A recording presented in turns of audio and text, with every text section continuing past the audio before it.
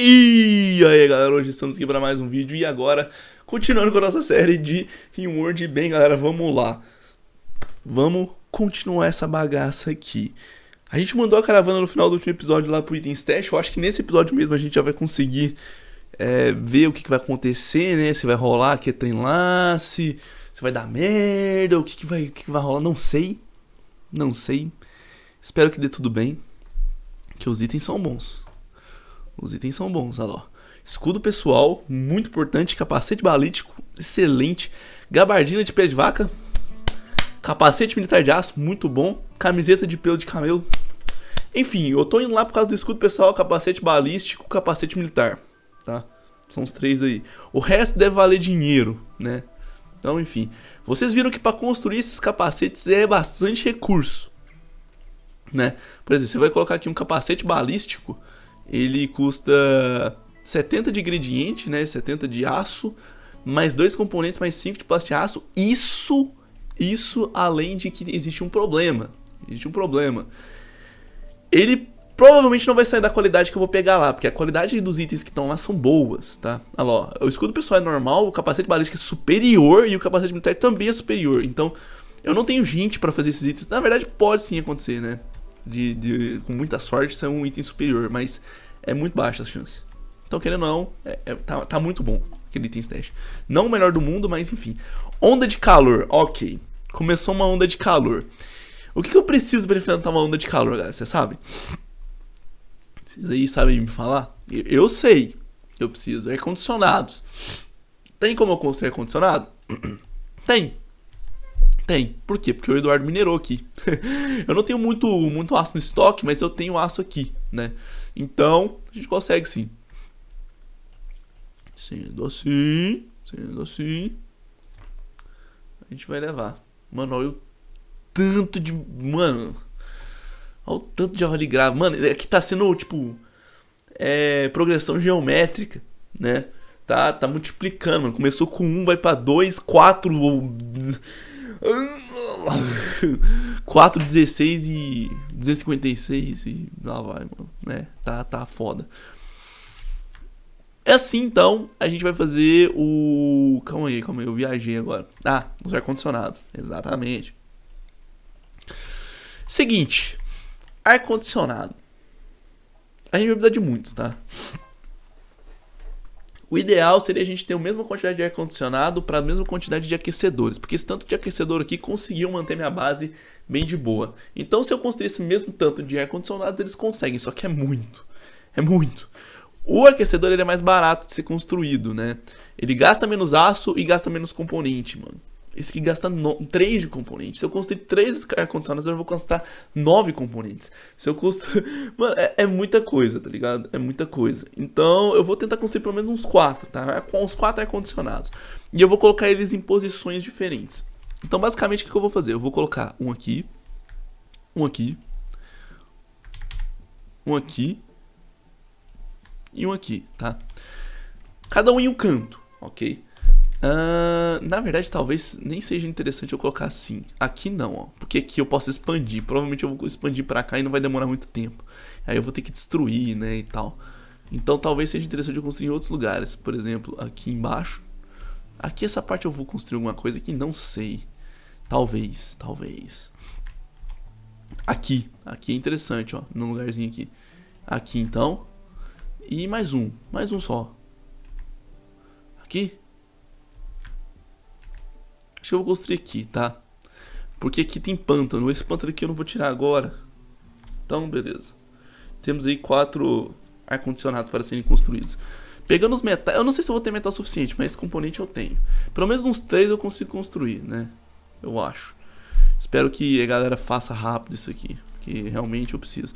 Outra coisa também, deixa eu dar uma explorada no mapa aqui, né? Tô precisando. Vocês podem ver que o FPS do jogo tá bem reduzido, mas normal. Nossa, olha esse incêndio, cara. Caramba.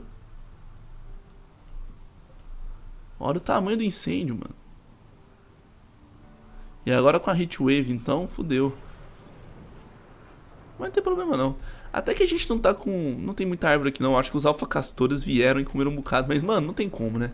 Em volta da nossa base tá lotado de árvore. Puta merda. Para de queimar minha plantação, cara. Aí eles estão indo lá pegar metal, exatamente. E o Eduardo, deixa eu ver aqui. O Eduardo tá indo... exatamente, véio, vai minerar. Cara, esse carinha aqui, o Eduardo... Nossa, tem jade aqui, mas eu não vou minerar não, tá? Desculpa. Inclusive o Eduardo, qual que é a skill dele de mineração? 9, nem é tão boa assim, né, se eu for ver. Não é. Desconstruindo parede de madeira. Ah, tá, ele vai construir. Então se ele tá indo construir é porque não tem mais nada pra minerar. Se não tem mais nada pra minerar, aí a gente vai procurar o que minerar. Eu preciso de metal, né? Querendo ou não... Oh, maravilha, olha essa jazida de metal aqui, que coisa bonita. Tá olhando pra mim, velho. Tá pedindo pra eu ir lá pegar ela. Então eu vou pegar... que mais? Aqui já acabou, né? Toda essa parte aqui. Aqui tem um bocado, mas tá longe pra cacete. Aqui não tem. Talvez pode ter aqui no meio, mas eu vou ter que escavar pra ver. Na verdade pode ter metal em qualquer lugar no meio, né? Desses lugares aí, mas... é bem complicado, mano. Você tem que ir cavando, rezando pra conseguir achar. Aqui tem também, mas tá lá no fundo do poço. Mas eu vou mandar minerar de qualquer jeito. O esquema é minerar, velho. Mas esse aqui tá mão na roda, essa jazida aqui. Tá, eu acho que eu vou minerar. Vou botar pra minerar esse aqui também. E tem bastante componente, velho. Acho que tem mais componente do que metal aqui nesse mapa, velho. Tá lotado mesmo, é pra você ver o tanto que tem aqui. Mas é bom também, né? Querendo ou não.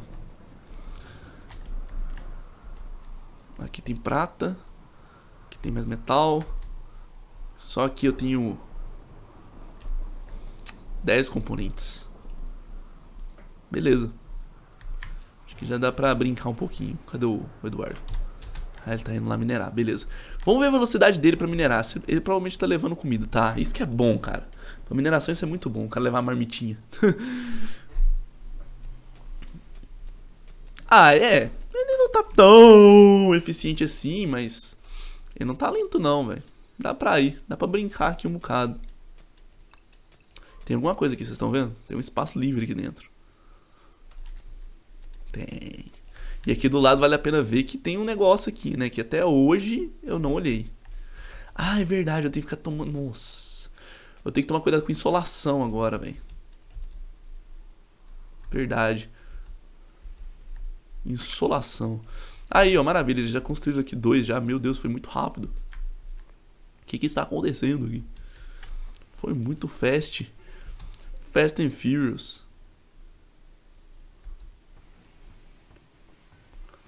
Eu preciso que vocês construíssem aqui rápido, velho. Não é por nada não, mas...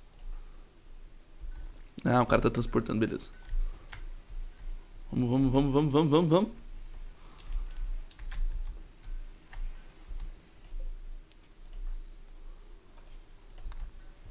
Constrói pra mim? Obrigado. Brigadinho.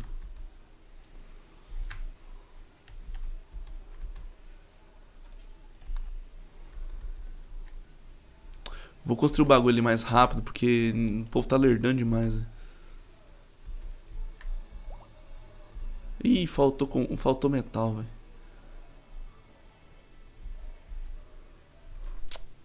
Caralho.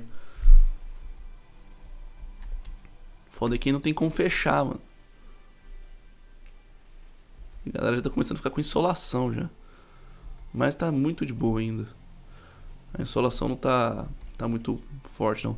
Velho, esse negocinho aqui, essa doença crônica aqui que tá fudendo o rolê, velho. Sério mesmo. Todo mundo que tá com esse trem tá... Ah, tem lombriga também, na verdade. Só as doenças loucas, velho. Nossa, o boss foi lá na puta que pariu buscar metal. Buscou 20 de metal. Ah, é o que precisa. Opa! Ih! Minha caravana foi emboscada. Puta merda, hein? O que eles estão querendo? Eles estão pedindo pra que eu entregue pra eles alpaca 1, alpaca 2 e 3, a sule, carne seca, bagas, mano, nunca. Nunca na sua vida, tá? Me desculpa. Tá, o que os caras têm? Deixa eu ver. Um porrete e 2 Linfield. Tá. Só esperar, mano. Só colocar os caras aqui na posição e aguardar.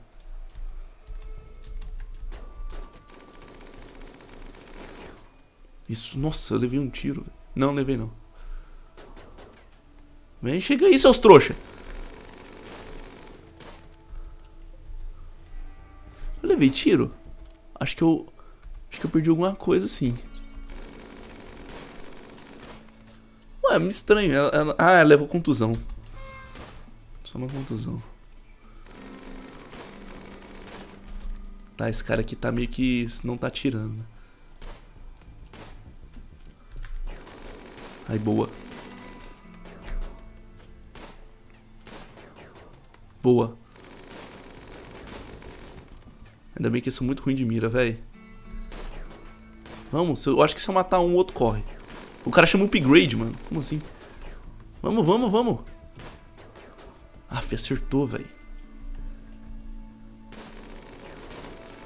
Não posso dar o luxo de ficar assim, não, velho. Aí, boa. Tá, de boa, de boa, de boa, de boa. Você consegue... Quem que é boa de... Quem que é bom de medicina aqui? A Sami. Boa. Pior que eu não consigo tratar eles, né?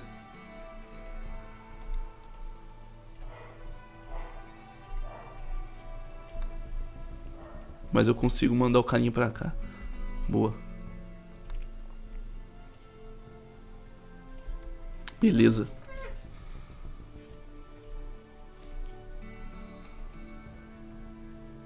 Só guardar agora.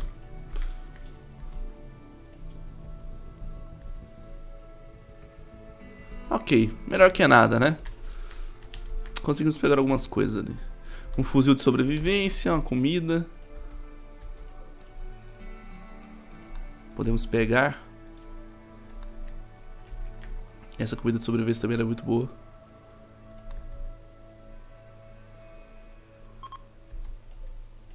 Deixa eu ver o equipamento desse cara. Nada de bom.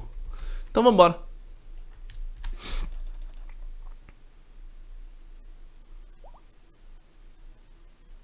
Pronto.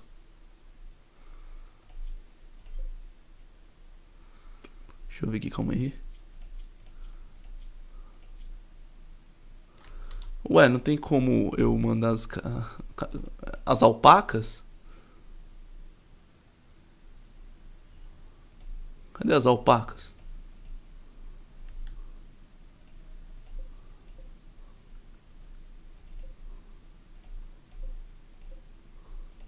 Eu preciso das alpacas, né?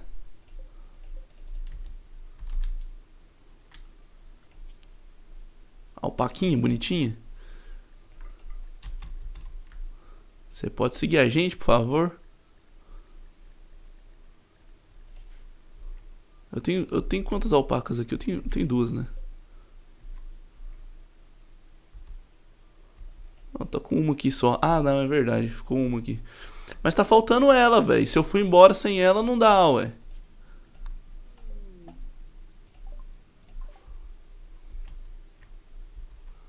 Ela tá dormindo, mano. Acho que eu vou ter que esperar ela acordar.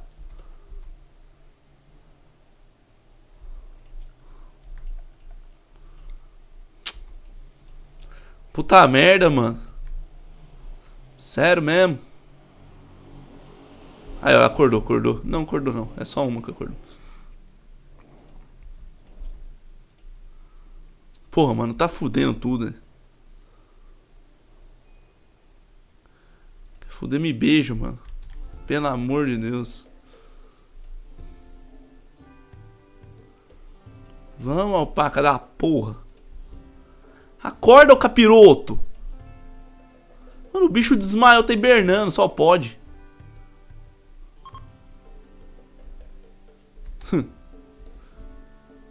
Nomeou o bichinho. Aê, foi. Agora eles vão. Ah. Mano, a alpaca começou a dormir no meio do negócio. Aí não dá, não. Mas beleza. Conseguimos, tranquilo. A gente precisa de mais gente pra cozinhar, né, velho? Que a produção de comida aqui tá meio lenta. Tá boa, não. A gente tá começando a trazer umas pedras. Acabou aqui os negócios? Acabou, maravilha. Então, ó, a gente já tá conseguindo refrigerar bastante aqui dentro. Beleza, ótimo, maravilhoso. E minha eletricidade, como é que tá? Tá de boa ainda, tá de boa. Só que tá quase indo pro saco, ó. Tá bem equilibrado ali, né? Bem equilibrado. Então, enfim.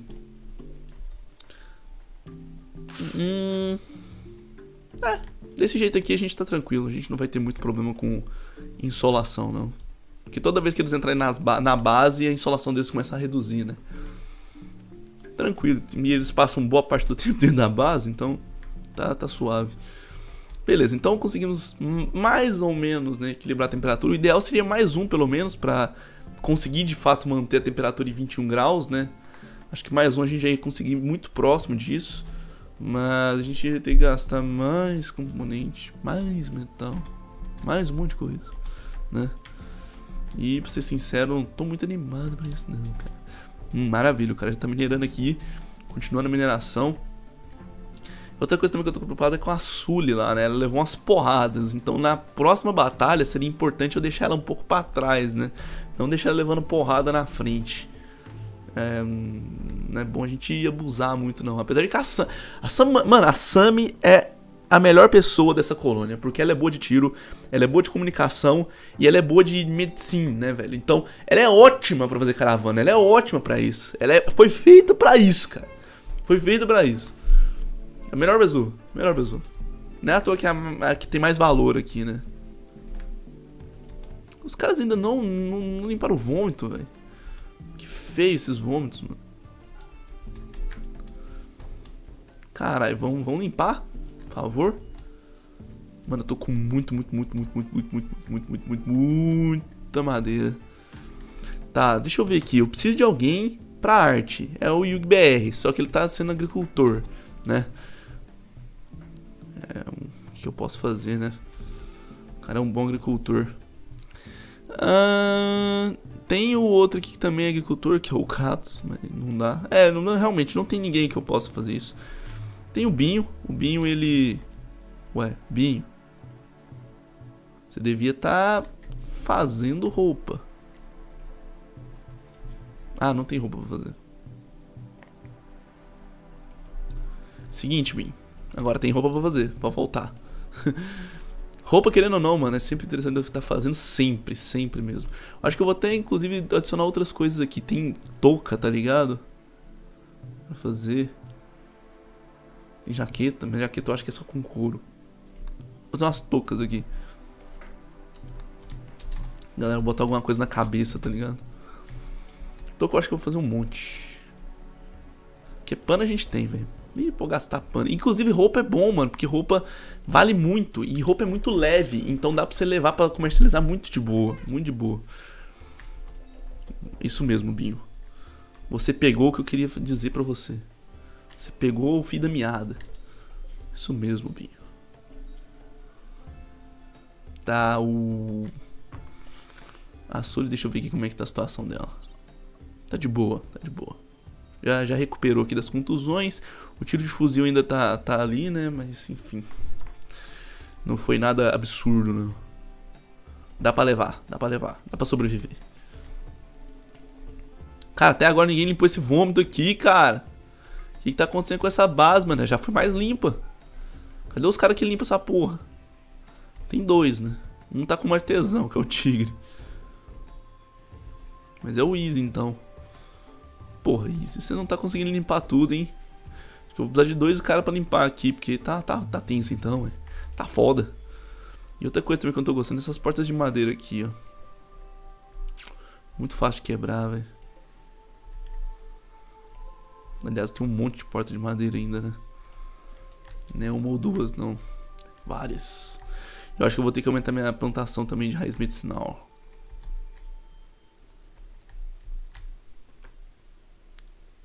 Mas pra onde? Onde eu irei?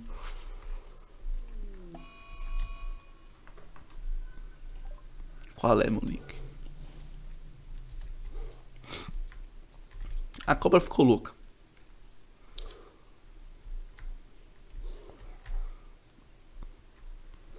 Beleza. A cobra tá maluca.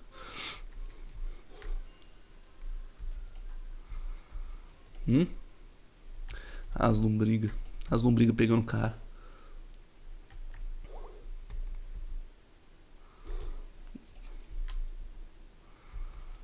Fazer o seguinte, quer ver?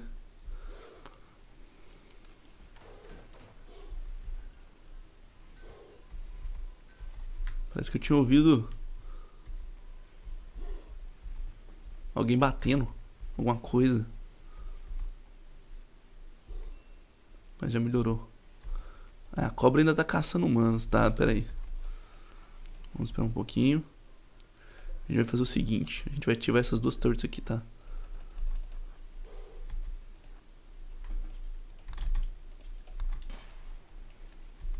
Agora corre. Pronto. Funcionou, funcionou.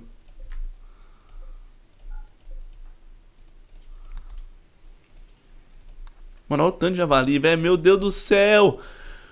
O que eu faço com essas porra, mano? Que porra é essa? Olha a porrada de javali, cara. Puta merda, mano. É javali demais, mano. Eu devo ter uns 50 milhões de prata em valor de javali aqui.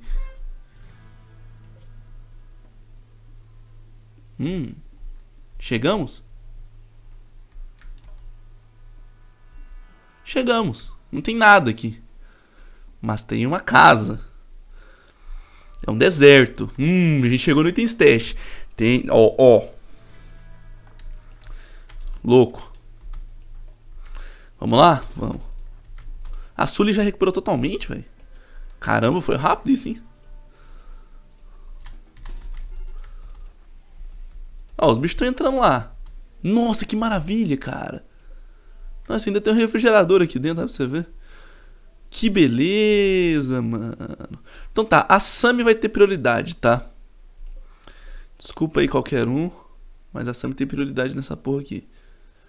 Tá, qual que é o valor disso? 420 e isso aqui 225. Você vai vestir isso aqui, Sammy. E o escudo pessoal, galera, é o seguinte. O escudo pessoal eu não posso, tá? Eu não posso equipar porque ele é pra pessoas pra melee, tá? Pra melee, então não dá.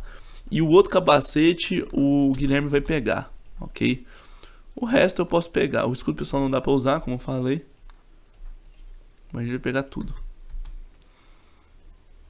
Mano, eu te forcei a vestir isso aqui. Isso. Forcei a vestir um chapéu.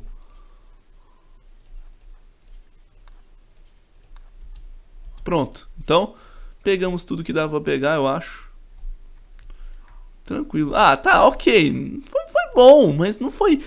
Uou! E a vantagem, na verdade, foi que eu não encontrei nenhum inimigo. Olha pra você ver, os caras chegaram aqui. E os bichos tão equipados, hein? Os bichos tão malandro, velho. E eu preciso de fazer eles virem pra cá, velho. Será que eles vão vir pra cá? Porque eu acho que eles vão passar longe.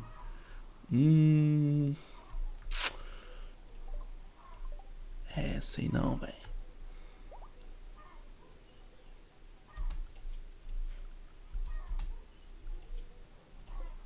Isso aqui. Um autopost. Tem um item stash. Ah, é onde eu tô, né?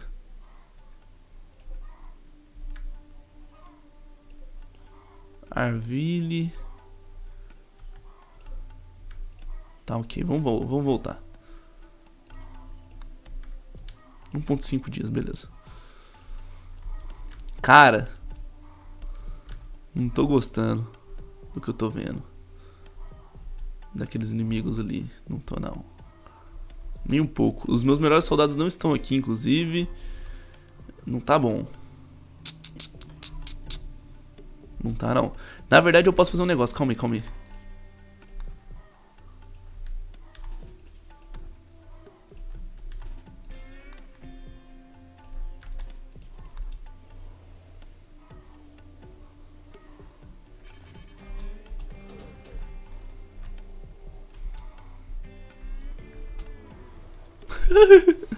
Eu vou tentar dar um negócio dele. Ah, eles já estão vindo, cara. Puta merda. Calma aí, calma aí, calma aí. E pior que não dá pra pegar. Calma aí, calma aí. Calma. Ó, eu vou ter que fazer um esquema aqui. Quem que tá melhor apto aqui pra andar? Correr. BR, com certeza. Vem aqui. Aqui, cara. Isso, boa, boa, boa. Boa. Ó os caras ali, mano. O que que tá acontecendo aqui? Eles pararam. Pelo de gato? Não, sai fora. Inclusive eu nem vi gato até agora, né? A gente tá bombardeando os caras, velho. E tá indo automático, né? Antigamente você precisava de colocar. Isso, vem, vem, vem, seus trouxas.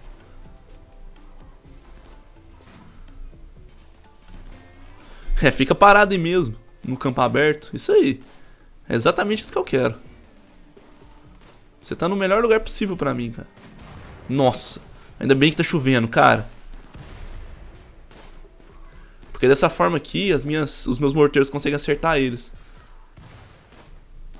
O foda é que o fogo consome os itens, né, mano? E os caras têm muita coisa louca, velho. Olha isso aqui. Capacete de armadura energizada. Que desgreta é essa? Moleque, isso aqui tá virando uma guerra mundial. Vocês estão observando. É explosão pra tu quanto é canto. Tiro cruzando. Ó, mais um. Olha pra você ver. Mais um item stash opportunity. Um SMG pesado superior. Fuzil de precisão. Chain shotgun. Granadas PRM. Fuzil de sobrevivência. Tá. O SMG pesado e o fuzil de precisão são bons. O resto é mais ou menos. Tipo. Dá pra pegar. Dá. Dá sim. Dá pra pegar. Pra visitar lá demora quanto tempo? 3.8 dias. Será que compensa eu ir lá? Acho que compensa, mano. Eu tenho espaço, não tenho? Eu tenho peso aqui ainda, não tenho? Tenho. Tenho. Dá pra ir. Vou emendar então a rota. Moleque, o bicho tá pegando aqui. Isso, fica no fogo mesmo, parabéns. O que o Isso tá fazendo? Ele tá indo recuperar os itens.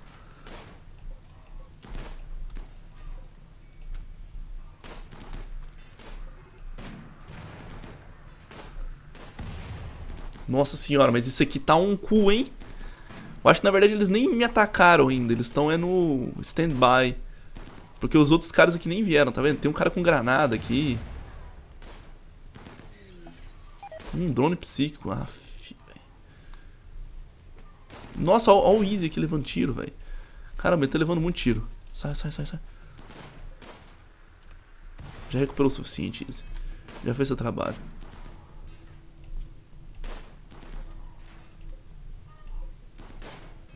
Véi, não mata, mano.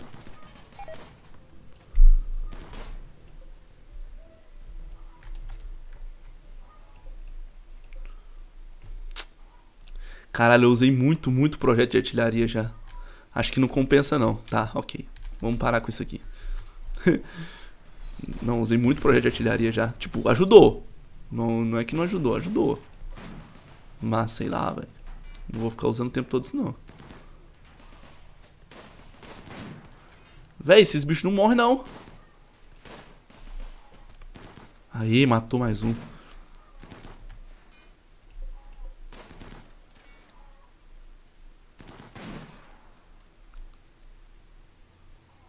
Foda é que minhas turrets não tem alcance, olha lá.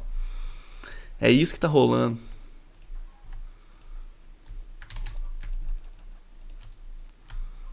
É exatamente isso. É as árvores, tá vendo? As árvores estão dando cobertura pros caras, velho. Essa porra dessas árvores. Tomar banho, mano. Nossa, Izzy, você tá muito ruim, velho.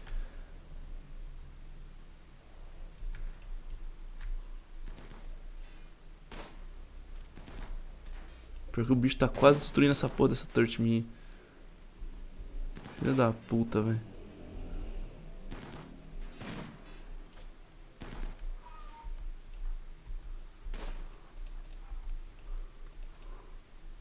Ó, os bichos acho que eles estão vindo atacar agora, hein.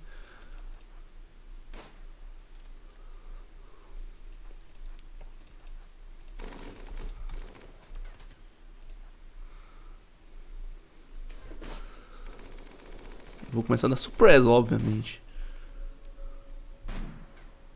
Nossa, o que esse cara tá andando? Fuzil de precisão. Ah.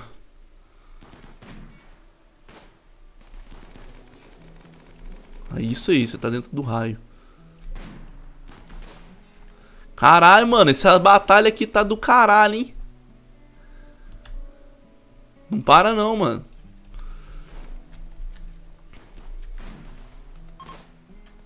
Pior que ninguém faz nada, tá ligado?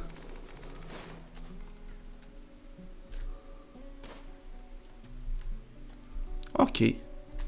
Ficamos assim, então. Cara, eu consegui algumas coisas da hora, tá? Um fuzil de assalto. Uns bagulhinhos, capacete. Tem uns itens da hora aqui, tá? Nossa, quantos caras tem morto aqui? Tem 2.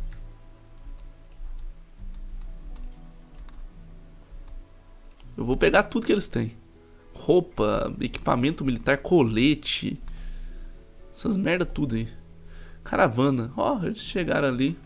Comérciozinho. Papapá. O que vocês têm, mano? Ó, eles têm componente a um preço legal. Atrativo. Muito bom. E eu tenho o que pra te vender, cara? Eu tenho... touca de lã. Mega preguiça.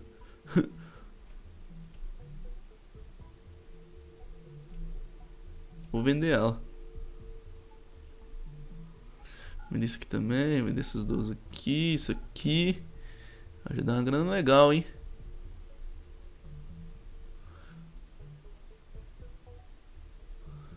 Acho que é isso mesmo, né? Que eu tenho pra oferecer. E em troca vocês podem me dar componente, por favor.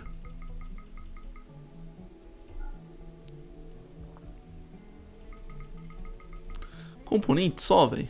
O que mais vocês têm pra me vender? Deixa eu ver o que eles têm pra me vender, né? Vai que eles têm alguma coisa legal. Tá, eles têm roupa, eles vendem roupa. E uma cama de hospital de aço superior, que eu não vou comprar, obviamente. Então é isso mesmo. Pode me passar o que você tem, cara. Ah, eu não levei prata, né? Eu não trouxe prata, então tem que comprar só o que dá aqui mesmo. 12.